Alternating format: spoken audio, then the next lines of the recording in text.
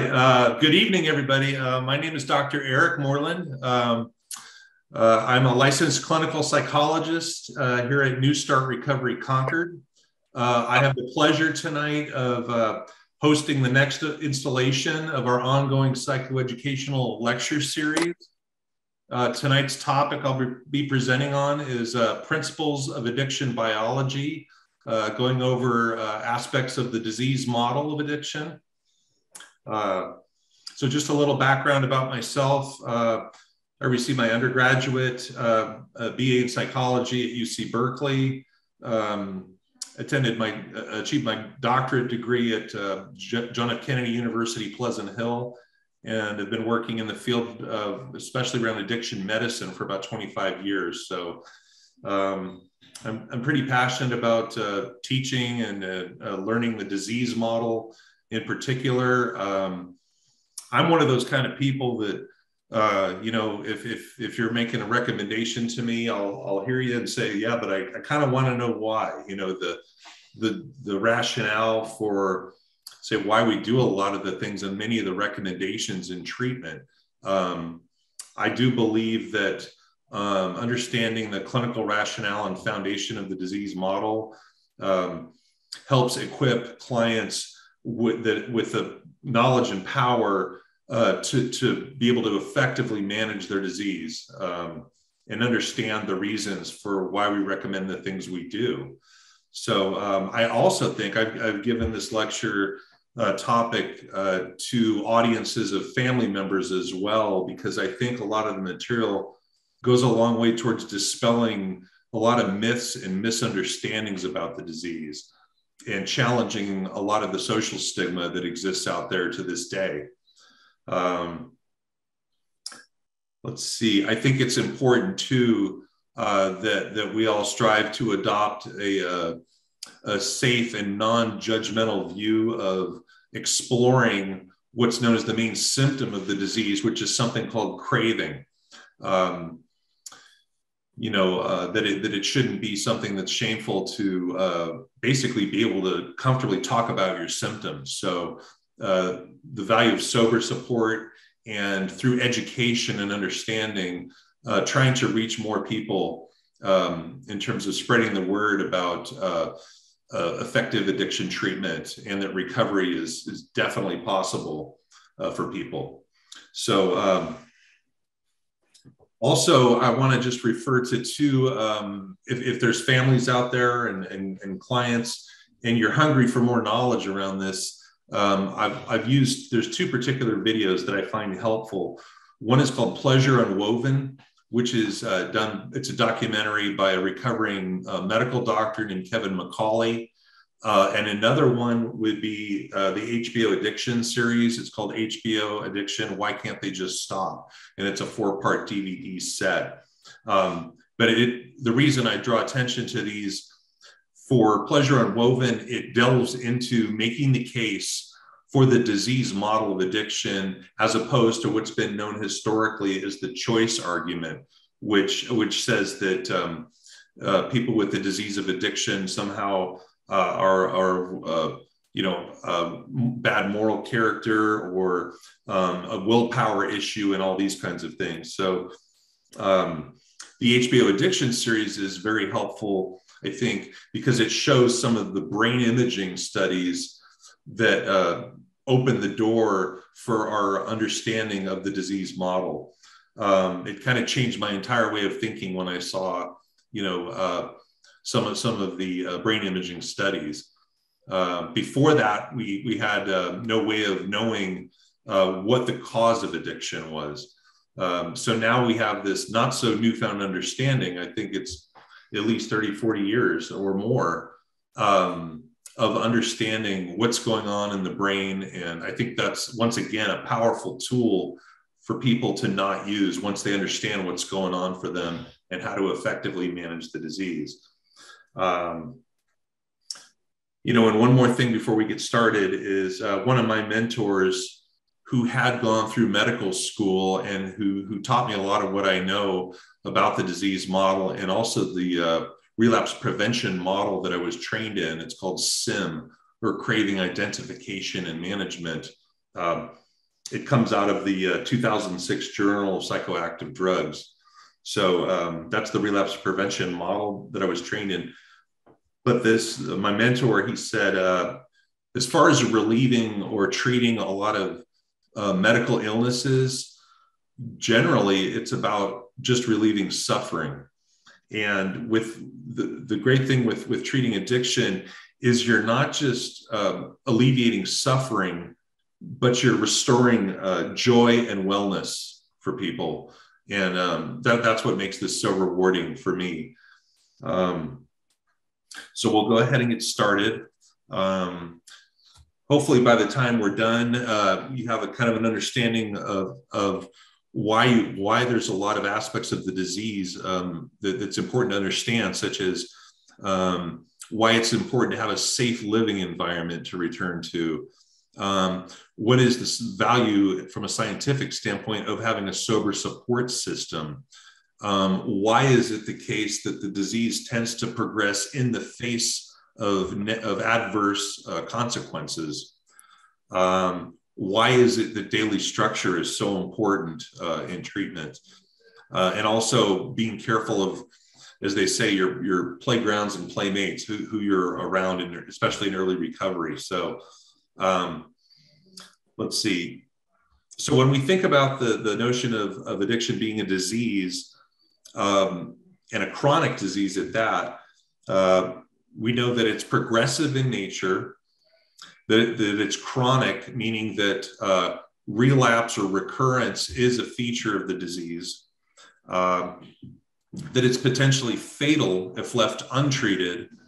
And so the goal with not unlike other chronic medical conditions such as type 2 diabetes, hypertension, or asthma, the goal here is to, with a working, what we call a recovery program, is to drive the disease into a state of sustained or full remission, where the person is no longer suffering symptoms of the disease, and that they can continue to live a happy, fruitful, life. What we also see, though, with addiction is when people do experience relapse, it tends to pick up where it left off and go further. So the goal here is not perfection, but to extend periods of good functioning, and as much as we can to shorten any periods of relapse. And the word I like to use is intensification of one's program in the event of a relapse, to specifically address, what got the best of them in that moment or contributed to the relapse, strengthen around that, and move forward stronger than before. Okay, so just to start off, drugs and alcohol activate the pleasure-producing chemistry of the brain. And the main neurotransmitter involved is one called dopamine, which is experienced as intensely pleasurable. Overstimulation of pleasure pathways causes them to neuroadapt, which I'll explain, interfering with the normal experience of pleasure. So neuroadaptation is the idea that you're starting to create changes in your own brain chemistry as a result of taking an addictive substance over the course of time. So addiction begins its work in a place of the brain called the limbic center, which is a set of nuclei that sits on top of the brain stem, and it's often referred to as the reptilian brain. It's a part of the brain that is not necessarily a conscious part of the brain. It's maybe responsible for the next 15 seconds of our existence at a time. This part of the brain evolved for the purposes of pursuing rewards in the environment that are key to our survival, such as food and sex. So whenever we do these behaviors, we get a small release of that reward neurotransmitter called dopamine. But there's also other behaviors like food, sex, learning, goal-directed activity. Whenever we do those behaviors, if you think of that, that whole collection of behaviors, what that translates to for us as a species is basically those are all survival behaviors. So what we're suggesting and saying here is that we get chemically rewarded for doing behaviors that promote our own survival. Okay. And once again, this all starts in the limbic brain. And these are also called drive states. If you look at a person in the throes of active addiction, is there much thought or attention given to being on a normal sleep schedule or eating regularly, caring for responsibilities, or even self-care? The answer is no. There's basically that starts to fall off. Ask yourself, do you think that would be purposeful or non-purposeful behavior? So the answer would be that it's actually non-purposeful behavior. It's not intended. It's a byproduct of the fact that now the brain is receiving huge dopamine surges, and it literally, the drugs and alcohol go to the top of that survival hierarchy, even though it doesn't deserve that position. So what do I mean by that? In other words, drugs and alcohol aren't going to keep you alive if you're starving, right? But over time, it becomes just as important or linked with survival. So that's, I think, critical to understand. Also, this is a rationale for why daily structure is so important to get on a normal sleep schedule, start eating regularly, getting support. It's a way of hitting reboot and starting to restart those normal drive states again, which is what we want. So that's a rationale for why daily structure is so important. So next, addiction is a disease of the pleasure-producing chemistry of the brain, and neuroadaptation is the mechanism of the disease. So that's the path. Neuroadaptation is the pathway by which the brain starts to become hijacked. And like we said, at the expense of a lot of other important survival behaviors, okay, like caring for oneself. So think about this. How would you know if you're becoming neuroadapted to the stimulation of drugs and alcohol, or alcohol, or both? So the answer to this is twofold. In treatment, we talk about both signs and symptoms. A symptom is what the person reports subjectively, like my life feels unmanageable, or I feel depressed. You wouldn't be able to necessarily know this without asking someone. Another thing is what's called signs, and these are observable to a person. So there's two signs in particular that a person's becoming neuroadapted to the stimulation of drugs and or alcohol. The first one is something called tolerance. So tolerance is defined as needing more and more to achieve the desired effect. A lot of people would guess maybe to achieve the same effect. And it's a semantic difference, but it's an important one. So if you're taking an addictive substance day after day at the same dosage, what happens after a while? Your body starts to acclimate to that dosage, and you're no longer getting the desired effect or the high that you're looking for. So how do people typically solve that problem? Right? They increase their dose.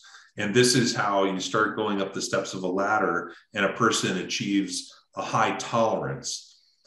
This is why someone could possibly have a 0.40, like a blood alcohol level, and still be conscious. But if a person had that much alcohol without tolerance, they would probably stop breathing and die.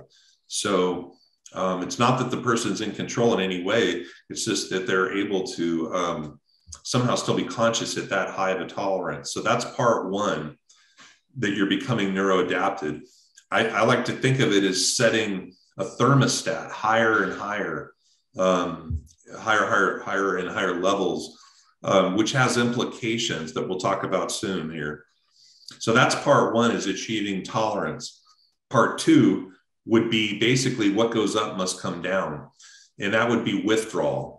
So upon cessation of the substance, the person starts to experience significant physiological withdrawal symptoms. And that's going to be a mirror image of whatever the high produced, and it's very drug specific. So with opiates, we'd see three things generally.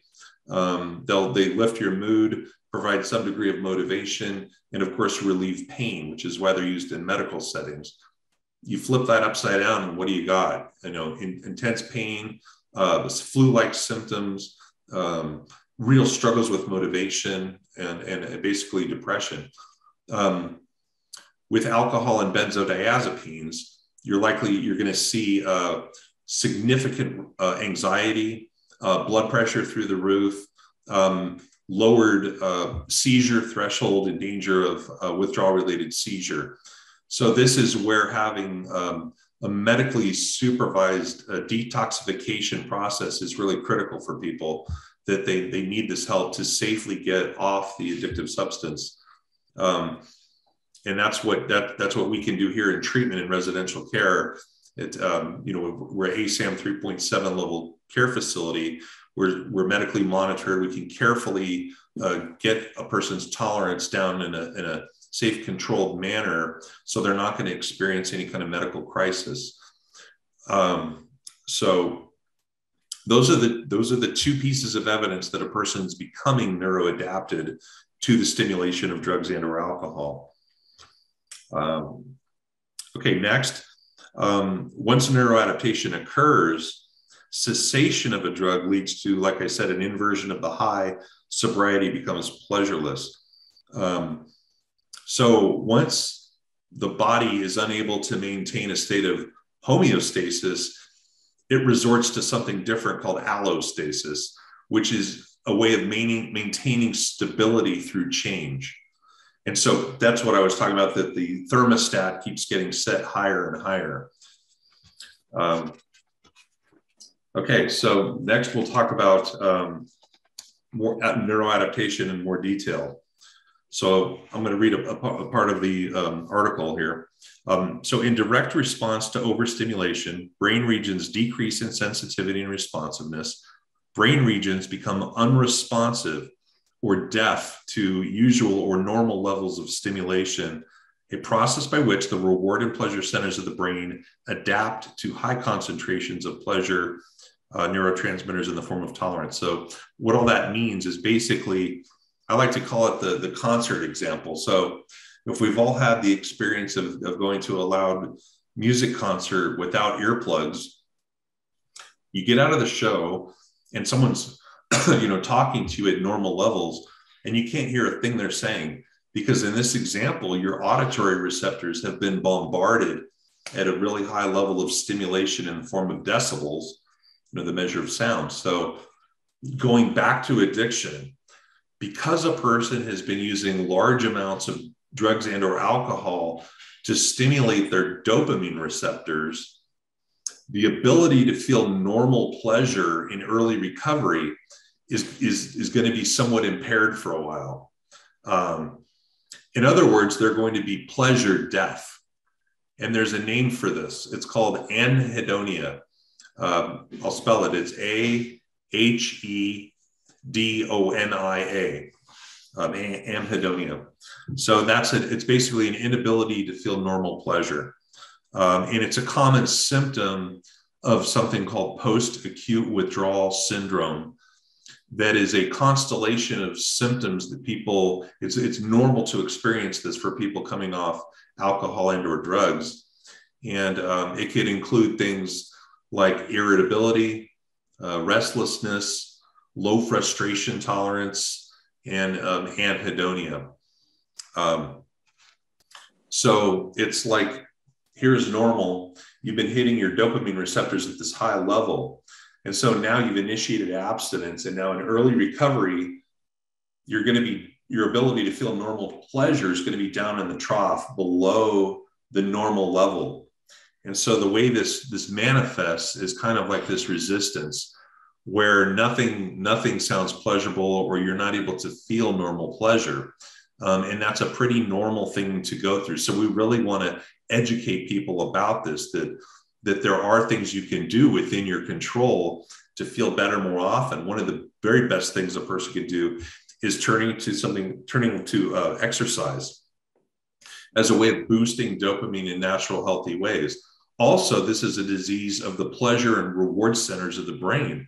So it makes a lot of sense to me to start to reintroduce pleasurable activities that at least you used to enjoy, but have maybe dropped as a result of increased drug and alcohol use, and start to reconnect with some of those pleasurable activities. Even though you're not going to really feel much pleasure at first, there's a great saying from AA that goes, fake it till you make it, which I like to borrow for this example, where we're saying, yeah, try doing some of these things, like pick up that guitar that you used to play, or take a walk for 20 minutes, or anything that is obviously safe for your recovery that would be pleasurable, and it will start to catch up over time. So the treatment for this anhedonia would be, do the thing that sounds remotely pleasurable, then see how you feel after you do it.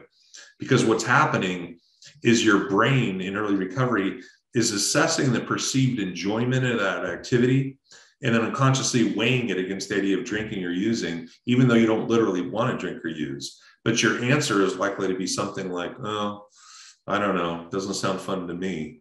So like I say, the thing to do would be to try to push through that resistance and start to reintroduce some pleasurable activities, and it'll start to catch up with time. But it takes a while for the brain to heal and rebalance itself.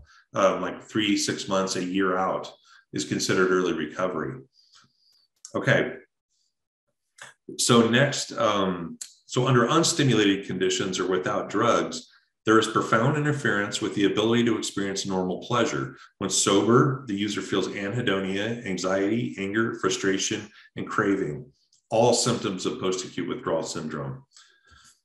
Okay, next, in addition to pleasure neurotransmitters, other brain pathways stimulated by drugs also become underactive, directly leading to anxiety, depression, loss of energy. So I think what this is saying is that it's not just dopamine in isolation that is adversely impacted by drugs and alcohol. Other neurotransmitter systems, which we're still just beginning to understand, can be negatively impacted by drugs and alcohol. So examples would be like serotonin, norepinephrine, acetylcholine, the GABA system in particular, which is for calming and self-soothing. Those neurotransmitter systems, for myself, I kind of think of them as like different levels on a stereo system, like an equalizer, where you've got your bass, your mid-range, your treble, your subwoofer. And perhaps when someone comes in the door for treatment, a lot of those systems or neurotransmitter levels might be out of harmony. So part of our task is how to bring those back into harmony. Some of it may correct itself, like reducing dopamine surges by not using or drinking and whatnot. But other neurotransmitter systems may need some support from a pharmacological standpoint. And this kind of opens the door to what's known as dual diagnosis treatment, or co-occurring disorders, where people may, not everyone, but some people may have a co-occurring mental health. They meet criteria for a mental health diagnosis, and at the same time, a co-occurring addiction diagnosis. So let's see. So addiction is often understood as a disease of teenagers. It often starts in the teenage years. So from a behavioral psychology standpoint, what would be, maybe aside from peer pressure, what's the first level of reinforcement for addiction? Most of us would probably say the pleasure or euphoric effect that's produced. So we've all heard of the so-called gateway substances, or things like nicotine, alcohol, marijuana. These are things people may experiment with in the beginning, until through trial and error, they may land on what could end up being their drug of choice, that they put 2 and 2 together and realize, whenever I use this particular substance, not only do I get that euphoric effect, but I actually experience temporary escape or relief from my unwanted symptoms of mental illness. So now we have a twofold reinforcement. You've got the positive reinforcement. By the way, positive reinforcement is defined as reinforcing behavior by adding a stimulus. In this case, you get the euphoric effect from it. But when people experience temporary escape or relief from their unwanted mental health symptoms, now you're adding a secondary level of reinforcement called negative reinforcement. So negative reinforcement is understood or defined as you're removing a stimulus that leads to reinforcement of behavior. So when I first heard that in school, I thought, well, wait, how does that work? Why would someone want to do something more if it's a takeaway? So I'll try to explain it here. Another everyday example of negative reinforcement would be when you get in the car, you turn the ignition, and there's that annoying kind of buzzer sound, which prompts you to do what? To buckle your seatbelt.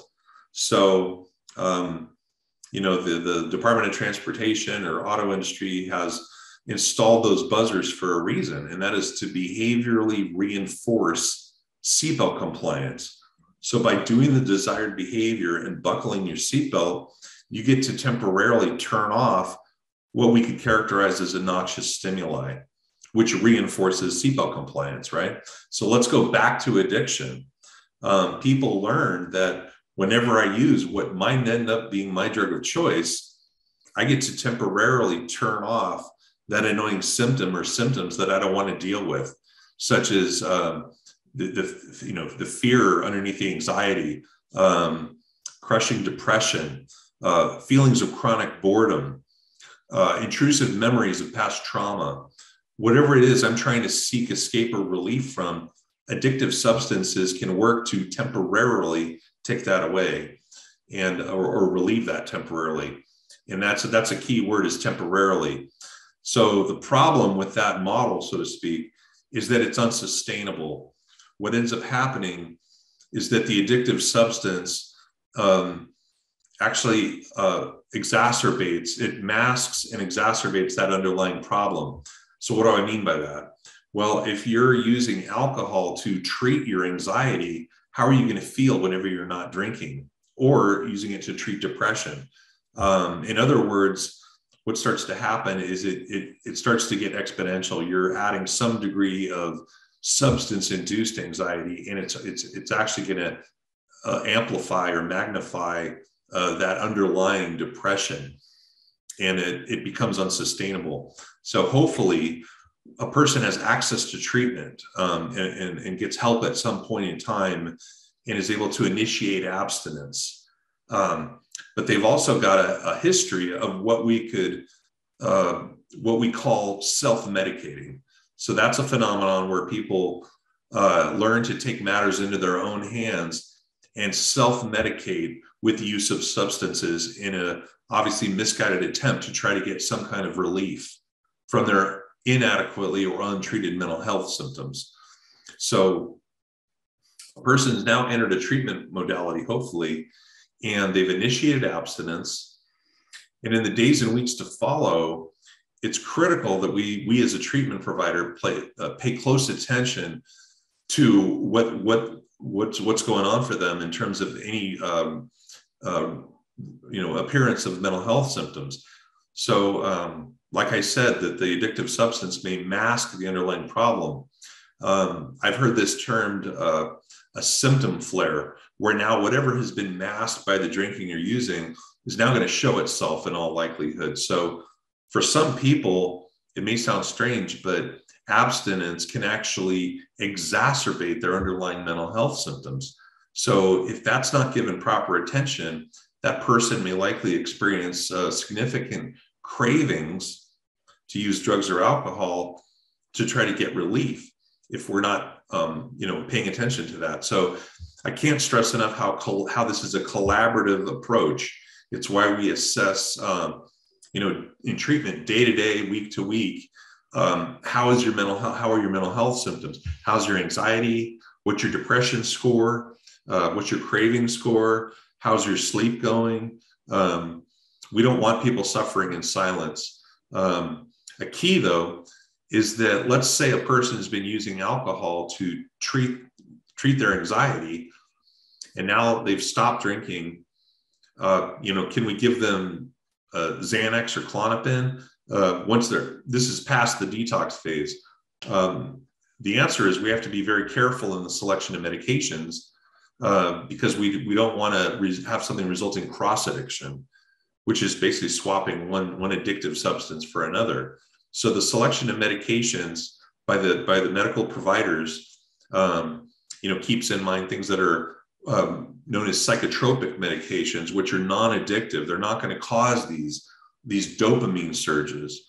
And that's another principle of the disease model, is what's known as the dopamine hypothesis, which is that we want to stay vigilant to anything that can contribute to dopamine surges in early recovery, whether that's loading up on caffeine or sweets, or even people can even manipulate their behaviors in some way to lead to dopamine surges. Things like gambling, codependency is even a form of process addiction.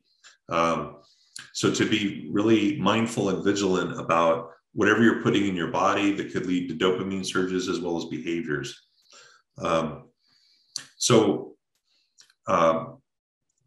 As we're going along in early recovery in treatment, for some people, they start to, any mental health symptoms they may struggle with start to remit or reduce with time. Their anxiety goes down and whatnot. They start to feel better and better as time goes by.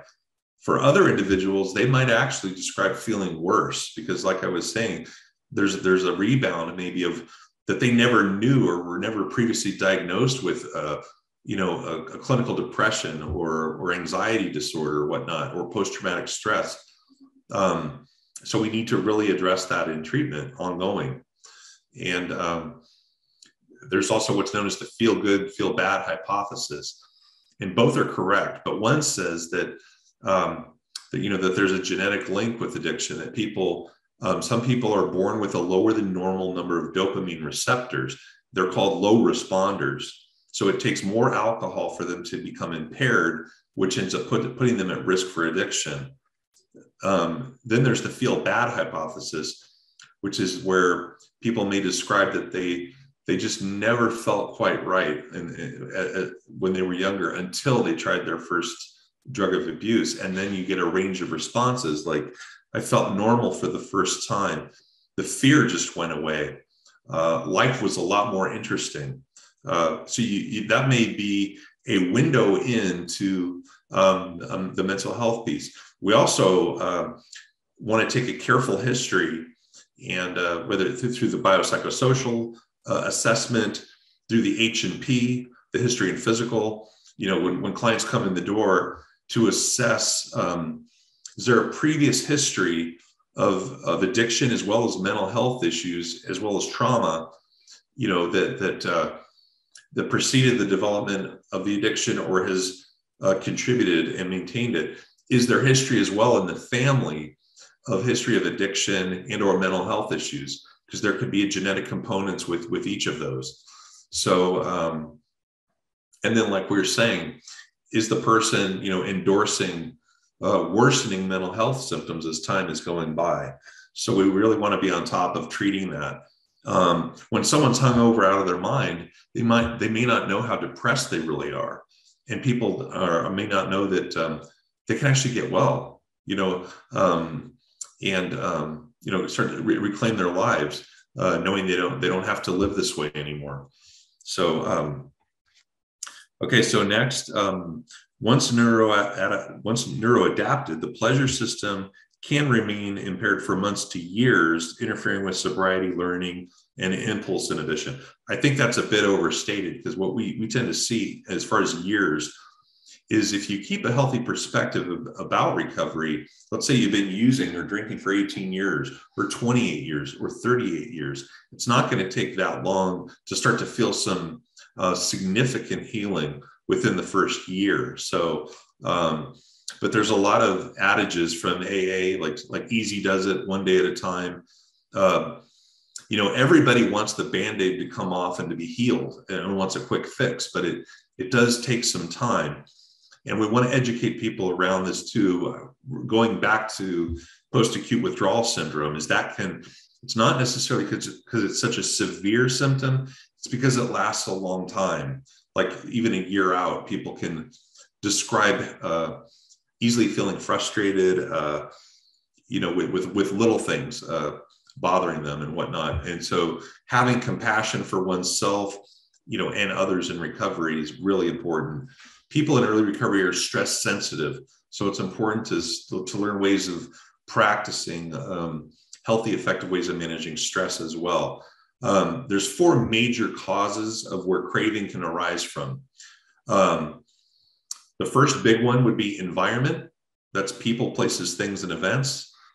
The next would be inadequately or unmanaged withdrawal symptoms, which is why a medically monitored detoxification process is so important. And even using what we could call like relapse prevention medications, things like naltrexone and other things that are more tools in the toolbox to really help in early recovery. The third major cause of craving we just talked about is inadequately or untreated mental health symptoms. And then the last one would be stress. So becoming skilled at managing stress. There's something we also teach called HALT, which is hungry, angry, lonely, and tired. Each of those essentially can contribute to stress if not properly managed day to day. So let's see. We'll go ahead and continue. Kind of want to talk a little more about the brain itself. So as I mentioned at the beginning, there's where addiction begins its work is in the limbic brain. What's happening is that through those dopamine surges, the metabolic activity in the limbic center, which is that kind of a primitive part of the brain, and it's responsible, for things like drug craving, cueing, environmental cueing, hunger, greed, lust, fear, rage, jealousy. These are all, primal urges. And its whole MO is I want it and I want it now. And once again, that part of the brain evolved for the purposes of pursuing rewards in the environment that are key to our survival. This part of the brain is normally counterbalanced by this part of the brain, which is known as the prefrontal cortex. And it's not finished developing until we're around between 23, 25 years old. It's also known as the executive functions. So it's responsible for things like decision-making, logic, judgment, ethics, salience, weighing value, or an important task called consequential thinking. And that's that ability to say, if I do this, this may happen. If I run this yellow light, I could get in a major accident. So I'm going to put the brakes on.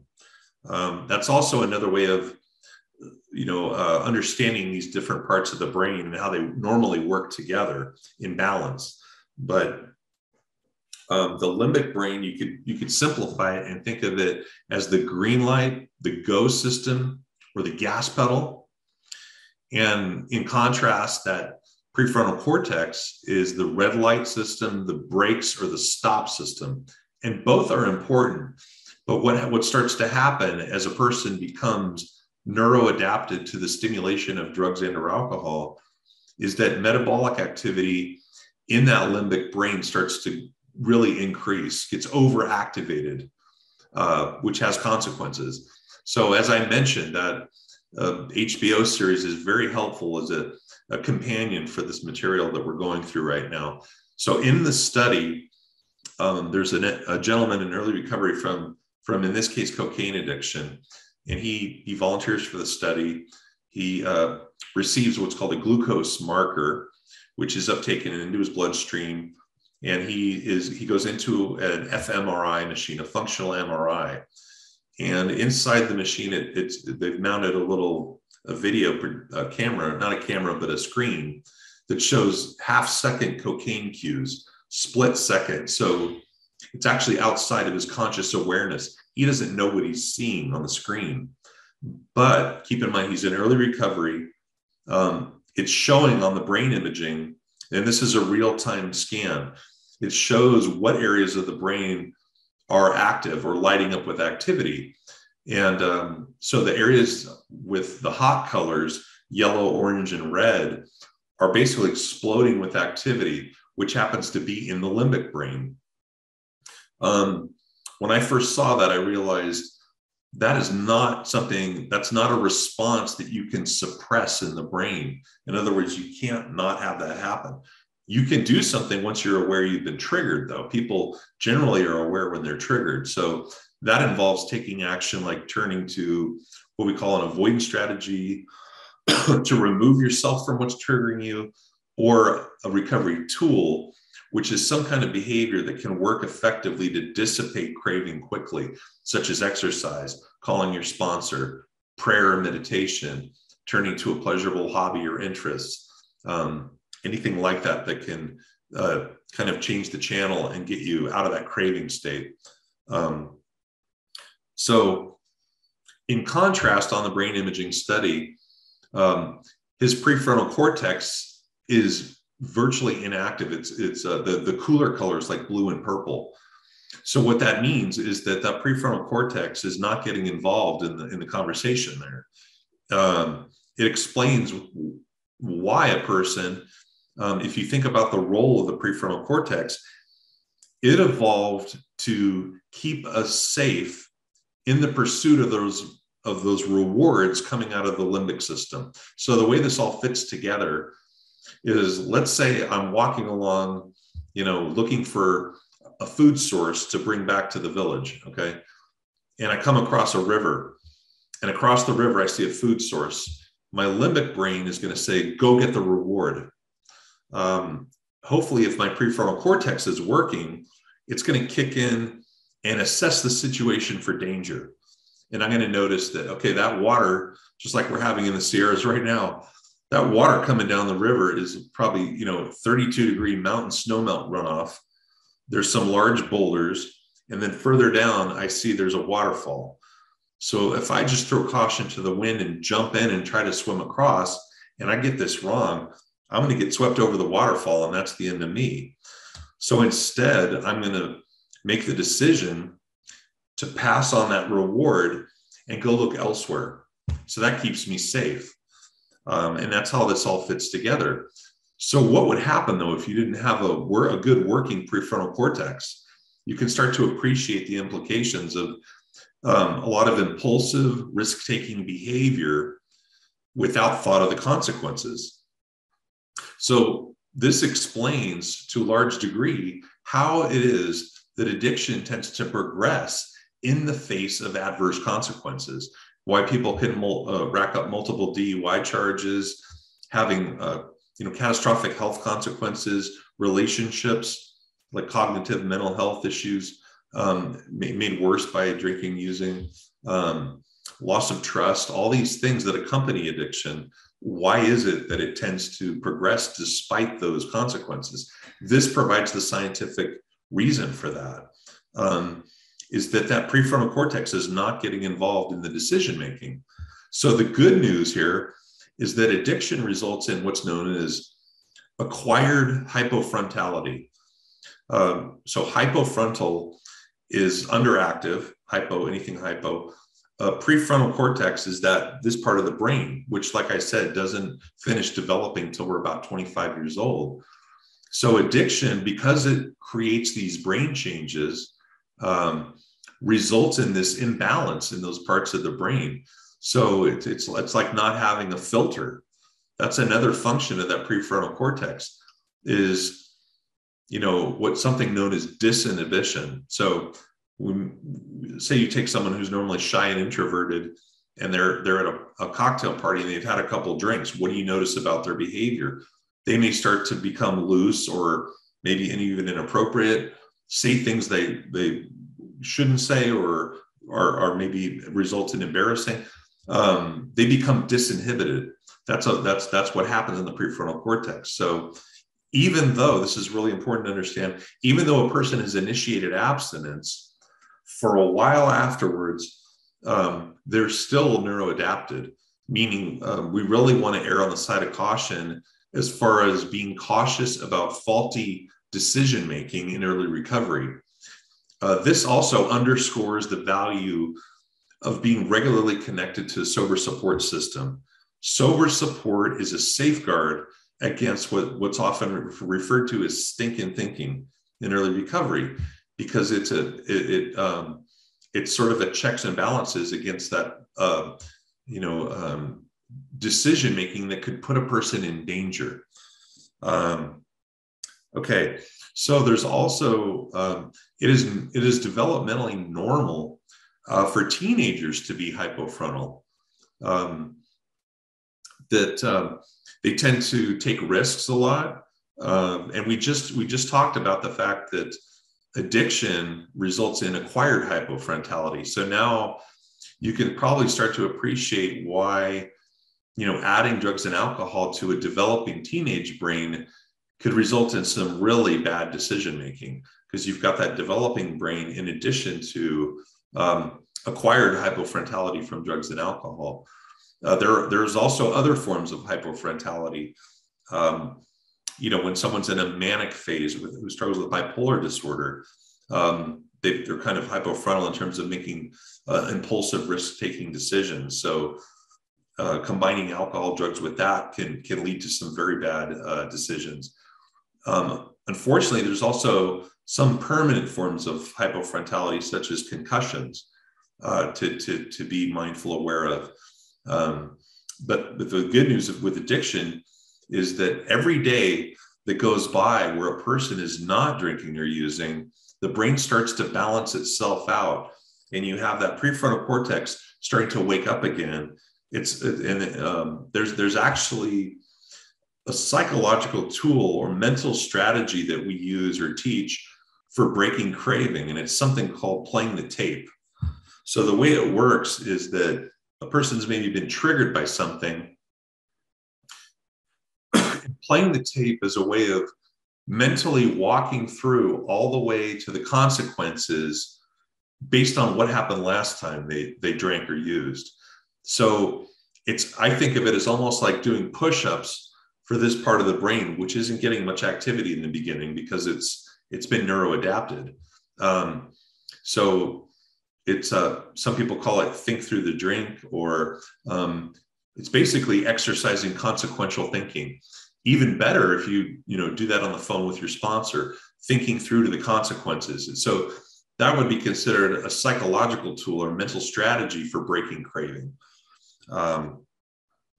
Okay, let's see. Also, as far as that limbic brain, it's important to use what's called avoidance strategy. So let's imagine you're in your home, you open the refrigerator door, and there's alcohol there. That's going to trigger your limbic brain, whether you want it to or not. So I'm of the opinion that it's actually absolutely critical to have a safe living environment that is conducive to one's recovery, so that you're not constantly bombarded with triggers in your own home. It can be challenging enough navigating the outside world, the environment, with all the triggers that are out there, going to the grocery store, advertisements, all these different things that could lead to being triggered. So at the least, we want to have the home environment be a sanctuary.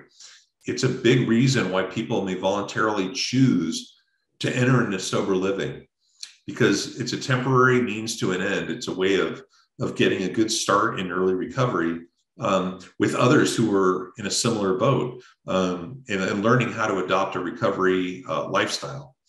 So, okay, we'll continue more here.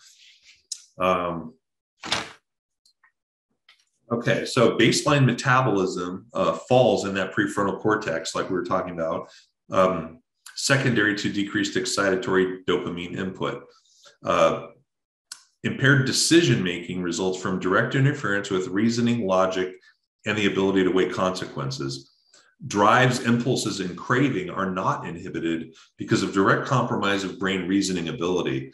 So it's kind of like, the brake linings are worn out on the brakes, but the gas pedal is working. So that's a dangerous combination. I think we would agree. But over time, that ability to play the tape or put the brakes on becomes improved. So the mind overvalues the perceived reward in using and fails to appreciate risk and fails to activate systems that warn of impending danger. The mind misjudges using as being worth it by being unable to appreciate the adverse consequences. So this is essentially our scientific definition of what's commonly referred to as denial. So denial is where the person literally can't see the danger they're putting themselves in. It's a remarkable symptom that tends to get worse with time. This is a disease that convinces you you don't have it. So that becomes more and more pronounced as the disease progresses. It's not uncommon for others around the person to become more concerned than the person is about their own welfare. So this is why having a sober support system can be so important as a safeguard against, questionable decision making, to kind of have that non-judgmental, compassionate support around you to be able to bounce ideas off of in early recovery, especially the first year, so that you're not unintentionally putting yourself in harm's way. An example of that would be like going to the bar with old drinking buddies and saying, I'm not going to drink. They know I'm not supposed to relapse, or I got this, feeling overconfident. And meanwhile, the person's getting all the visuals, but they can't have any. So that is what we would call a test of personal control, which is, as you can understand, extremely ill-advised. We don't want people putting themselves in high-risk situations. But the reality is people often, it's a very good sounding alibi, but that's how craving is such a pernicious process, that it aims to get its needs met by putting the person in proximity with using or drinking, even though it sounds like a good argument. So, once again, I said that it's valuable to have the sober support system as a safeguard or protective factor against that stinking thinking creeping in. And I'll kind of wrap up with this actual example of, there was a guy in early recovery who, he got this idea in his head that as a way to prove to himself that he could shut the door on his disease once and for all, he decided to go to the door of his old dealer, knock on the door and say, I just want to let you know I won't be needing your services anymore. So when I tell that story, people often, kind of laugh as if to say, well, wow, what was he thinking?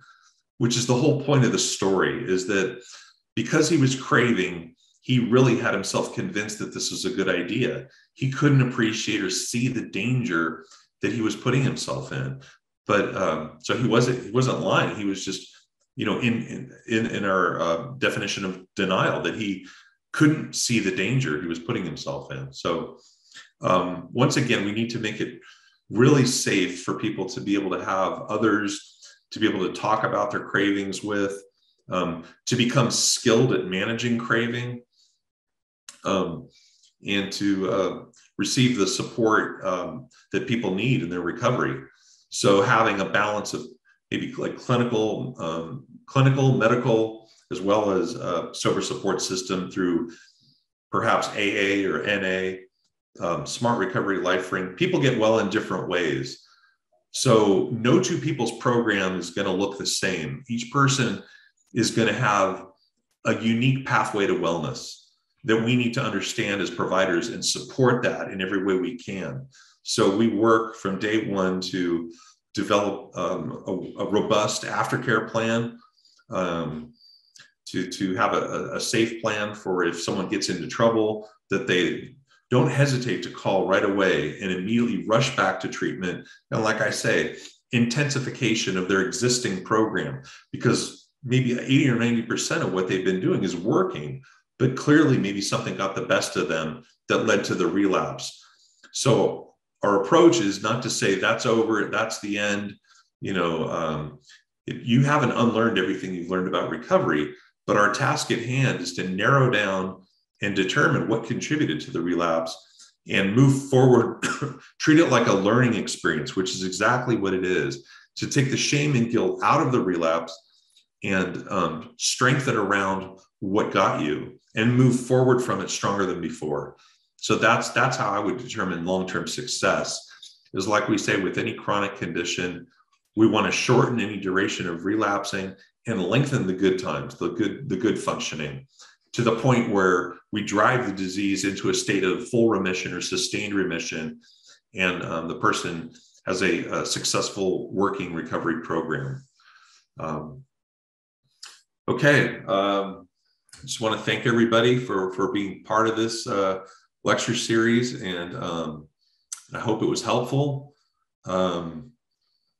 Yeah, it was a pleasure for me to do this, and I hope it was helpful for everyone. And best of luck to everybody. And please, we have a growing amount of alumni that is there for ongoing support. So we're in this for the long haul. This is not just sort of a one and done where you finish 30 days or 45 days and then that's it, goodbye. We want to support people ongoing, and we are invested in success.